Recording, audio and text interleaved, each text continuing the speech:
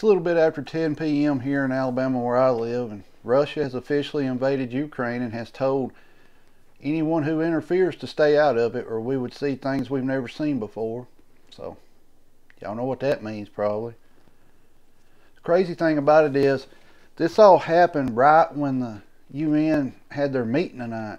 It was very strange. The Security Council, right when the meeting started, the invasion started. And what's even stranger before that, all the airplanes were ordered out of Ukraine, out of Ukraine airspace. They closed the airspace. Well, as soon as the last plane landed, about 20 to 30 minutes later, the meeting started and Putin invaded right then. If that doesn't show you all this is planned and everybody knows what's going on, I don't know what else does. Come on now. I've been saying it before. Would you tell somebody that you were going to invade them and then invade them? No, you would do, This is smoke and mirrors. Something's wrong with this. Something's bad wrong with it. This should show you, though, that they knew. Everybody knew when and where it was going. That's why we keep getting all this intelligence leaks, I don't believe that. All these guys knew exactly what day, when, and where. And what I mean by that is, they called a special emergency meeting at the Security Council. That tells you right there they knew what was fixing to happen. And as soon as it did, he invaded. As soon as they started their meeting, he invaded. Of course, you're getting reports now of paratroopers, attacking everywhere. The Capitol's over under attack. I'm not seeing the videos of it, which they may be now. They may be.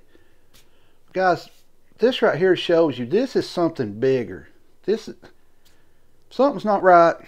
And if you can't see it, you need to get your head out of the sand and look.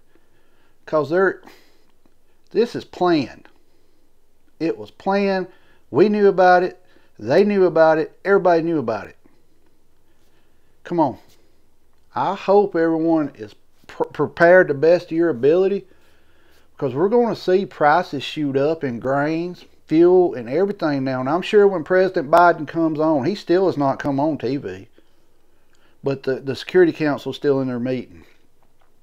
I'm sure when he comes on, he's going to do his famous, we're going to put more sanctions on them. We're going to hit them harder with the sanctions. Russia could care less about the sanction, guys. Now, you need to start watching now. You need to start watching Taiwan and what China does. Perfect time for China to go into Taiwan and take it. Perfect timing. I mean, our president has still not come on TV and said nothing.